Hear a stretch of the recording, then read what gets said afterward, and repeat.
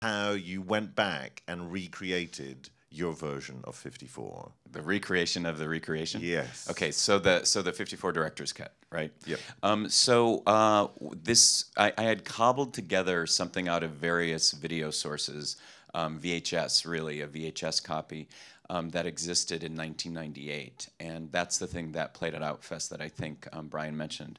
But we didn't really have an EDL, which is then an edit decision list, which allows you to go back into the negative, because this was shot on film negative. So 17 years later, with negatives spread out literally all over the world, in the US and Canada, in various warehouses, we had to gather that together and somehow cut the 40 new minutes back in.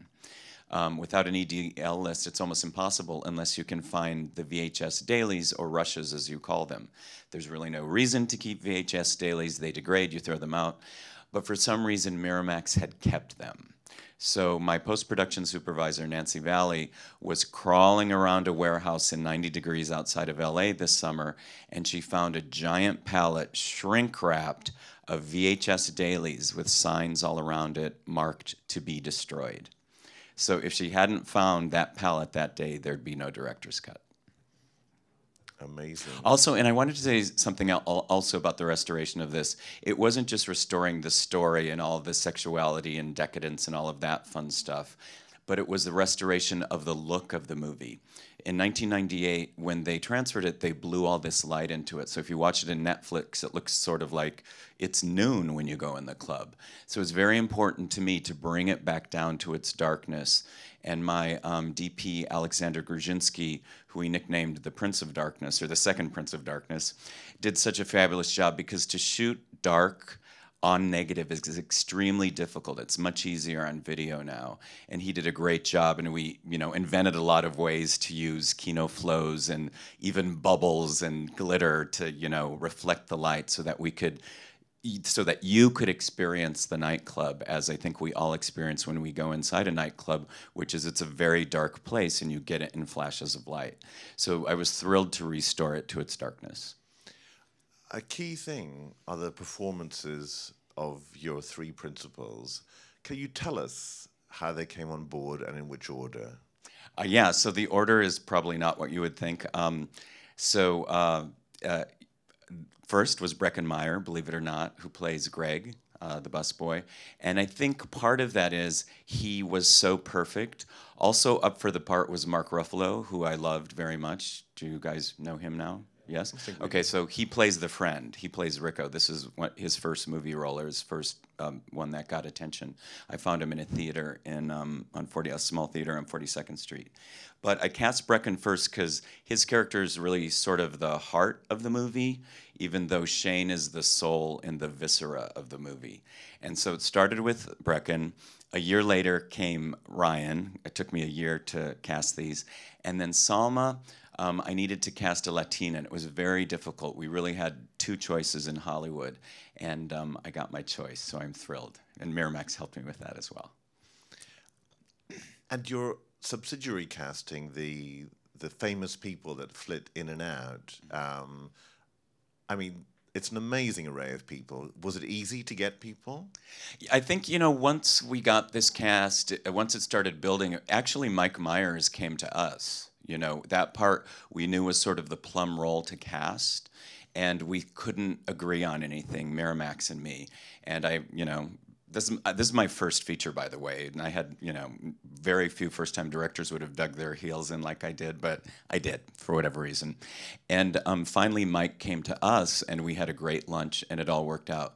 So I think that as that was kind of building, people started coming to us, and then we got Lauren Hutton, et cetera, et cetera, et cetera. And I can't even remember what the subsidiary others are, but they would sort of come our way. Michael York is a key one for Yeah. a British audience, I think. Yeah, well, and key for me, because so Michael York stars in this movie called Cabaret. Any fans? Okay. So the prototype for this film was Cabaret. It's about this world on edge that's about to collapse, this sort of decadent world, and at the heart of it, a love triangle. So that was sort of in writing. That was a movie I watched a lot. And then when it came time to shoot, I had everyone on my crew especially my DP, watched the movie again and again. And there are a couple of homages that we pay to the movie. One is casting Michael York, and it was fabulous, taking him aside whenever I had him on set to tell me stories about the shooting of Cabaret, none of which I'll repeat here. But also there's the dinner scene, which we shot like when they're in the castle of the Baron. Is he the Baron in Cabaret? Yeah. So when they shoot that dinner scene in the castle, we were shooting it the same sort of way, like through the china, the same sort of table. The way Anita laughs, ha ha, is an homage to Sally Bowles, the Liza Minnelli character. Also, the scene where the three of them are dancing and taking drugs and drinking red wine on Christmas, we shot it shot for shot like that scene in Cabaret in the castle afterwards when they're drunk and they're all about to have sex. So we shot it shot for shot. I'm not sure that we edited it shot for shot, though. So part of the difficulty of bringing the film out at the time was maybe the world didn't feel itself ready for this amount of man-on-man action or drugs. Did you feel at the time that you were ahead of your time? Was it a surprise that it didn't go quite the way you wanted it to? I didn't feel like I was ahead of my time, but I was a young, innocent indie New York filmmaker. But when you're releasing a movie on 1,800 screens, in a big way, then it was indeed ahead of its time. And I think there are the points that Brian brings up, but also there's this point of flawed characters. So we had a lead character who isn't always likable. He's a bisexual opportunist. Now, I love that, right? And now the world loves that, especially because of American television, which really likes complex, flawed characters. Compared to who we have on TV right now in the US, he's, a bunny. But in 1998, there was this thing that, a large release had to have really likable characters at its heart. Not true anymore. And did you always have in your mind the wish to bring out a director's cut? Because there's a big gap. It's a big gap. And what was the impetus for you to start getting the VHSs out? I never got them out. They just found their way out there. I don't know how it happened. Well, the thing. I knew I had made a good movie. So that was probably the biggest impetus, or I felt I had, and I would hope you agree, and that's why this has all been so thrilling. So that was just a sort of internal thing that somehow I wanted audiences to be able to see this. And it had changed so much, and I didn't recognize that movie really anymore. I really wanted this story to come out, and so, am I answering your question? Sort of. I mean, it takes a lot of effort to make a film, right? And I imagine almost equal effort to remake a film. Harder. And the restoration. Yes, so in a way, making it a second time was more difficult than making it the first time, even though the first time had 400 extras and movie stars, and I was brand new to all of this. The second time was so difficult, in part because of the actual restoration process. But, over 17 years, my wonderful producer, Jonathan King, who really stuck with this movie, he and I would sort of continually bug Miramax over the 17 years until finally in June, Zan Devine at Miramax gave us the green light, and away we went. So it took a lot of tenacity to stick with it, and it took a lot of pack-ratism, which is the...